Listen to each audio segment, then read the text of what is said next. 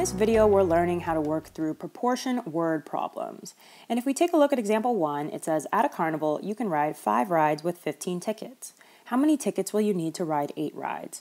Now, you could probably solve this problem without a proportion pretty easily, but I'm going to show you guys how to set up a proportion and solve it so that you can apply this method for more challenging problems. So when we're setting up a proportion, we want to set up 2 equal ratios based on what the problem is saying. So the problem says that you can ride 5 rides using 15 tickets. So the ratio of rides to tickets in that first sentence is 5 rides to 15 tickets. And now what we want to do is set this equal to the ratio of rides to tickets in the second part of our problem. So the second part of our problem says, how many tickets will you need to ride 8 rides? So the ratio of rides to tickets is going to be 8. And then we're just going to say the number of tickets needed to ride 8 rides is going to be x. So 8 over x. And now what we're going to do is solve this proportion using what's called cross multiplication. So before we cross multiply, I always like to simplify my fractions if possible. And I can simplify 5 over 15 by dividing the top and bottom by 5. So 5 divided by 5 gives me 1 on the top. 15 divided by 5 gives me 3 on the bottom. And this is equal to 8 over x. And now to cross multiply, we are going to multiply the diagonals together and set those results equal.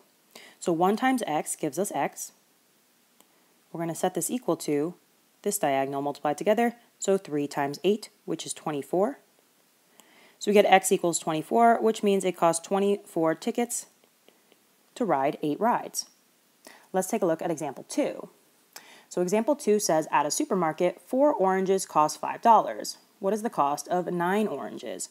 So again, we want to set up 2 equivalent ratios. So we want to write the ratios of oranges to price. Based on the first sentence, we know that 4 oranges costs $5. And now we want to set this equal to the cost of 9 oranges in a ratio. So we're going to say 9 oranges on top, and we're going to put x on the bottom for what is the cost of the 9 oranges, so 9 over x. So we just set the ratio of oranges to price equal in both situations. And now we can't simplify 4 over 5, so we're just going to go straight into cross multiplication.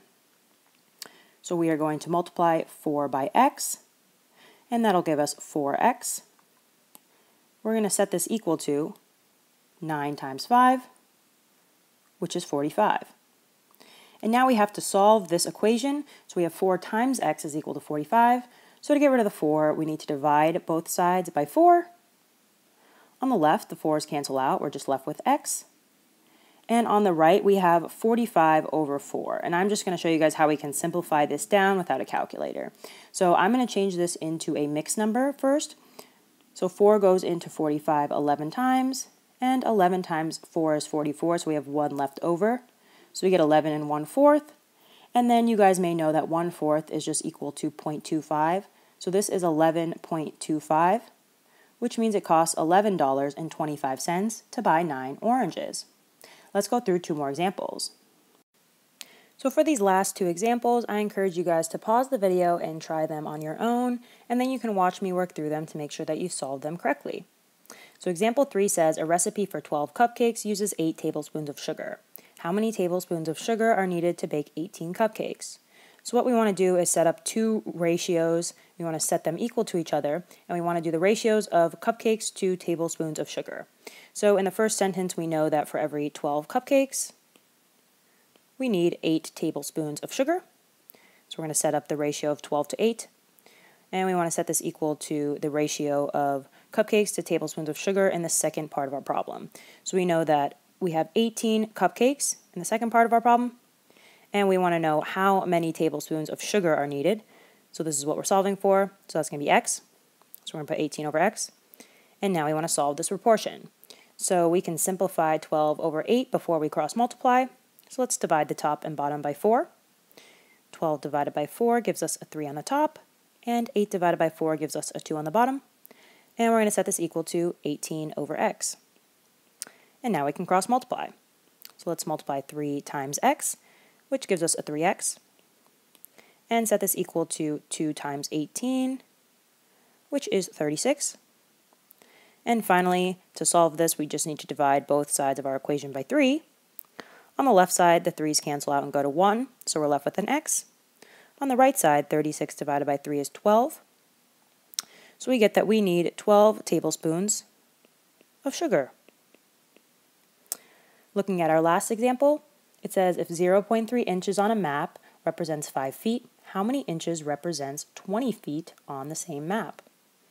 So again, we want to set up two equivalent ratios, and let's set up the ratio of inches on the map to feet in real life. So we know that 0.3 inches on the map represents 5 feet. And we're going to set this equal to the ratio based on the second part of the problem.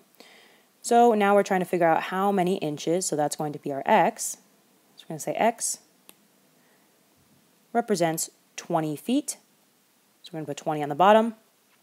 And now we're just going to solve this by cross multiplying. We can't really simplify the left fraction, so we're just going to start by cross multiplying. So let's multiply 5 times x, which gives us 5x. And we're going to set this equal to 20 times 0.3. And if you want to do 20 times 0.3 in your head, you can do 20 times 3, which is 60, and then move the decimal point one place to the left to get that 20 times 0.3 is equal to 6. And now finally, to get the x by itself, we're going to divide both sides of our equation by 5. On the left side, 5 divided by 5 is 1, so we're left with x. And on the right side, we get 6/5, and I'm just going to change this into a mixed number and a decimal. So 5 goes into 6 one time. 5 times 1 is 5, so we have 1 left over. So we get 1 and 1/5, and you guys may know that 1/5 is just 0.2, so we can write this as 1.2 inches as well. So hopefully this video helped you guys learn how to set up and solve proportion word problems. If you want more practice problems, check out the link in our description for a free worksheet.